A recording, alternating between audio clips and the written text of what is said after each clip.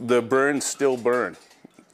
It's still hot, and it's still sweaty, it's dirty, it's sometimes frustrating.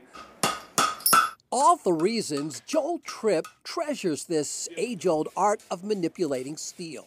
Ready to work. For the better part of 3 decades, he's forged a living essentially in the exact same manner so many blacksmiths did decades before him. Most of the heat's right in here. Everything we make is real blacksmithing. I make my own hammers, I make my own tongs, I make all my own tools. No different than they would have 100 years ago. Flanked by his longtime assistant, in this business, when the fire is roaring, 4 hands are always better than 2. And when the steel is glowing red hot, the timing from heat to hammer must be precise. How hot are we talking right here? 2,600 degrees.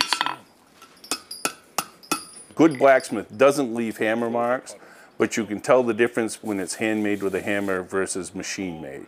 Joel quips he never has too many irons in the fire, focusing his work on producing a limited number of historic hand tools and equipment like this ox chain.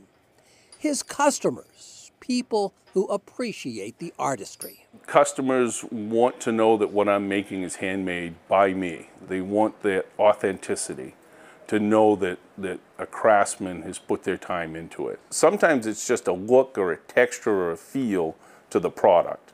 But this is actually a piece of old saw blade. One of just a handful of blacksmiths left in Maine, Joel is constantly looking to pass on his skills. When not here inside his own shop, good chance you'll find him somewhere teaching his craft or hosting demonstrations. I have so much fun, I can't understand why everybody else doesn't want to be a blacksmith. I want to put it into right about there.